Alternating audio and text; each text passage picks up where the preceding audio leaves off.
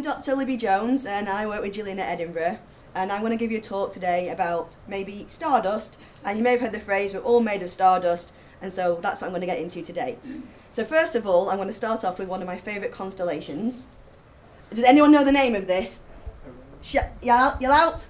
Orion. Orion, great. Has anyone seen it in the night sky? Hands up. Anyone seen it?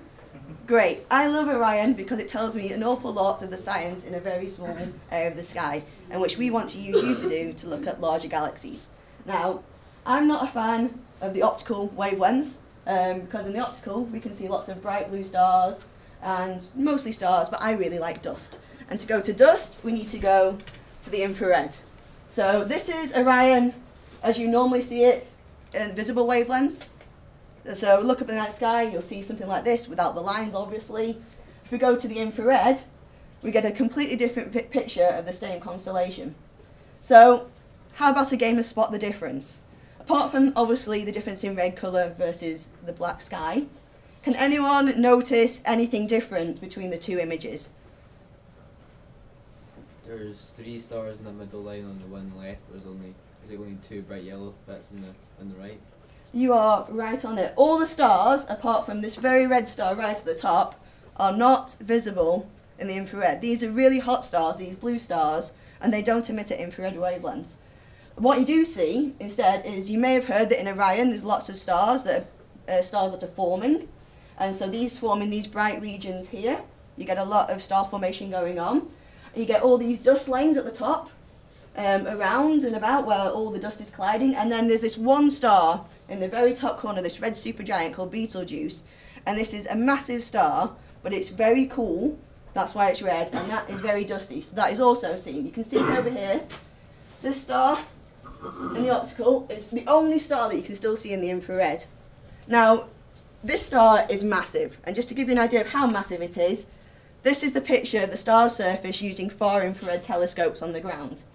And so this is Betelgeuse, that star in Orion you can see every night. The sun is in the centre. The Earth, the orbit of the Earth, is right here. So if you're on the Earth and you're anywhere near this star, you stand no chance. You have to go all the way out past Jupiter, sort of between Jupiter and Saturn in our solar system. Does that give you an idea of how big this star is in terms of the sky? But I really like Betelgeuse, not because you can see it like this or see it in the infrared. My view of Betelgeuse is slightly different. It looks like this. This is what I look at with the Spitzer Space Telescope, which is the previous generation of telescopes in space before James Webb gets launched. And this is my view. So this is a spectra of wavelength and then brightness up here, and this is what I see. I see dust with Spitzer, this small telescope that took a spectra of lots of stars in the sky. And to give you an idea of what we're really seeing, is this is the type of dust we see. So this really massive star, this red star, but is very cool, has these bumps here, which is created by sand, silicate dust, sand, like you find on the beach, tiny, tiny particles of sand. You get a little dip here, that's due to silicon monoxide. It looks like coal on there, but that's a really fine wispy powder. It's really hard to find a picture. I don't think it's very common on Earth. You can get, this thing is kind of triangular shaped as well, so I know there's a bit of alumina. So alumina, in its normal form, doesn't sound very exciting, but if it's crystal, then it's sapphire or ruby. So what I'm looking here is a sandy star with a bit of ruby / sapphire. If you get a little peek here, you know there's lots of ruby and sapphire. And then a bit further down, you can also get some peaks and squiggles down here, and that's from iron and olivine. And olivine, you may know more commonly as jade. So what I've got here is a sandy, ruby-ish star with a bit of jade and possibly some iron. That's what Betelgeuse is.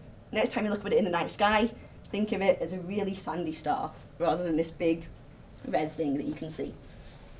So how is this dust around these stars? How did it even get there? So what you have are these red stars at the end of their life. They're dying, and they're cooling down. They can't make enough material in the core, so it's not as high temperatures, so they start getting cooler. And what happens is they start to expand.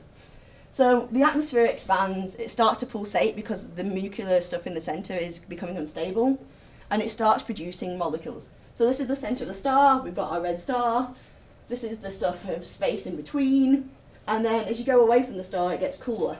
And as you get cooler, you can start forming stuff like titanium oxide, water, so water starts forming on the star, and most importantly of all, carbon monoxide. This is really important. So we've got these poisonous stars, they're dying, they're producing sand, but this is what happens. So they're expanding, they're pulsating, things are getting levitating. As you go further away from the star, you can start forming dust. And this happens around 1000 Kelvin, so around 725 degrees Celsius. So I mean, I'm talking cool stars here.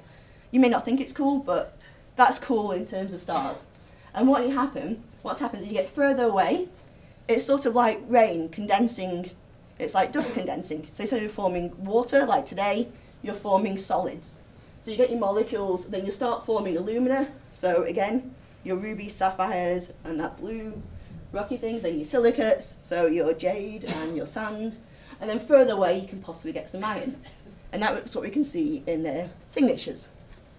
But that's not the end of the story, because I'm going to have you looking not for stars like this, but I'm also getting you to look at carbon stars. And what happens towards the centre of the star is it's still burning a bit. So it's no longer burning helium, it's burning hydrogen. Sorry, it's no longer burning hydrogen, it's burning helium. And with the helium, you get some carbon forming. And that carbon can be, these stars, again, are very unstable, they're pulsating, they can be brought up to the surface. And at some point, what happens is then you can start forming carbon stars. So there's one, it's like a switch being flipped. At one point, it's forming sand, the next thing, it's forming carbon. And everything changes. And the reason why that happens is carbon monoxide. Carbon monoxide is really, really stable. It's a nightmare to get rid of. It's absolutely fantastic though, because it either locks up all the carbon, so you have more carbon around and you've got more oxygen, you have a lot more oxygen, all the carbon's hidden away in carbon monoxide.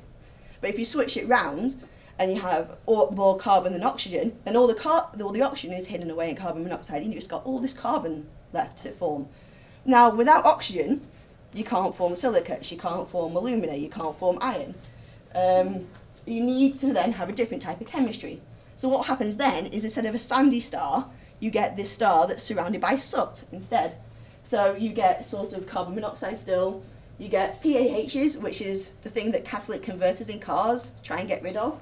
It's the not complete combustion. And then you get amorphous carbon, so soot. Then you got your graphite, which is in your pens. And then you get silicon carbide. And I don't think I have any nice pictures of silicon carbide.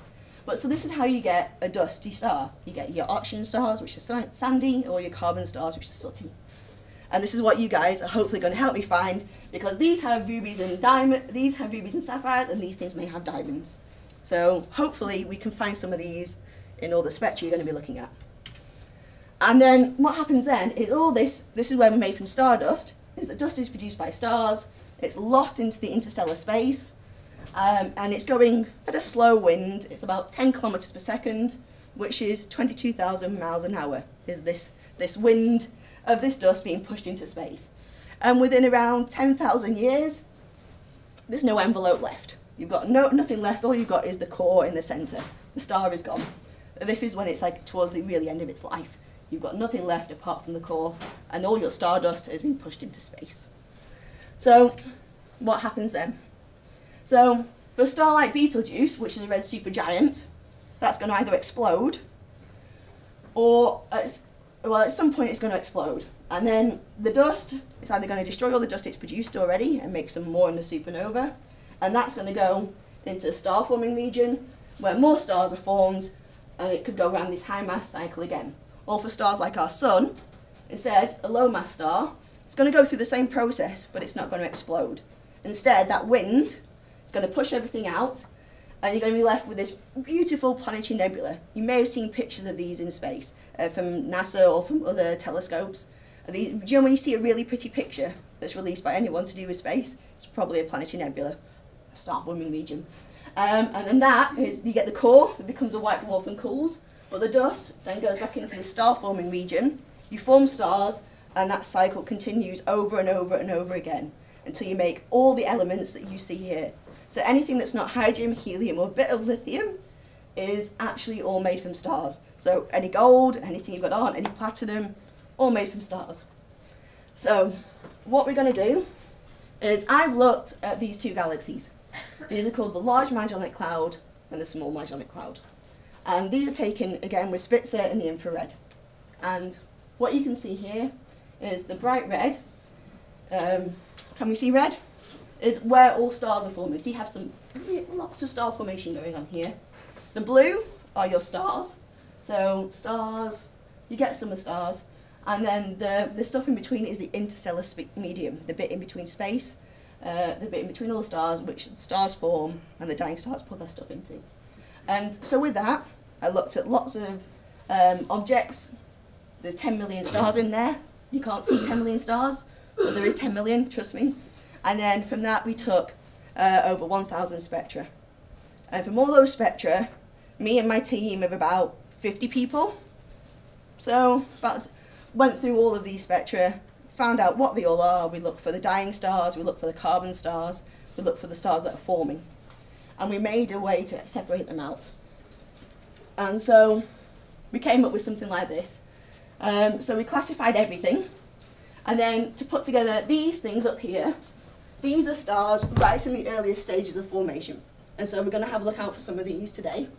And you can tell that they're forming because they have this water ice feature here, 15 microns. So we know that they're in a dust cloud. You can't see them with the optical light. You couldn't see them in Orion. These are the stars that are really hidden and you need the infrared to look for. And these are your really evolved carbon stars. And you can see that because this feature here, due to acetylene, which is very poisonous, is really important. So we put all these together, we made these classifications, and that's the idea, is to get you guys to look, not at the magellanic clouds, because we've done that, but everything else that Spitzer's looked at. So the Milky Way. So this is the Milky Way taken with Spitzer. Again, the green is all the interstellar space in between, the red is the forming stars, and the blue, well, not this blue, but this blue, is the evolved stars and just general stars you see everywhere. We're also going to look at the Orion Nebula, which is an area which is in the Orion constellation forming lots of stars, or even globular clusters like Omega Cem. So this is a very old cluster of stars, nothing really being born there, but lots of things dying. And then finally, these galaxies, these other galaxies in this sample. So IC10 is one example. So can you see all this red? Which I think is fantastic. You compare this galaxy to our own galaxy, you get a very different science. And so this is where I want to let you loose, because this is where we want to find all the really interesting objects which we can point James Webb at. And just to give you an idea, everything I've done and shown you was done with Spitzer, this tiny little mirror. Can you see this? So 85 centimeters big, the mirror. James Webb, in comparison, is what we're looking for targets for, is 6.5 meters. It's a bit of a difference in terms of the sensitivity, right? So all this wonderful science I've done with this, we're going to do even better and go deeper with James Webb. And I just want to, and Hubble, you may have seen Hubble, just for comparison, to see we are really building the biggest space telescope. We've got the very difference here. And so with James Webb, we're going to go deeper into the past. We can see that cycle of stars being born and stars dying much earlier on.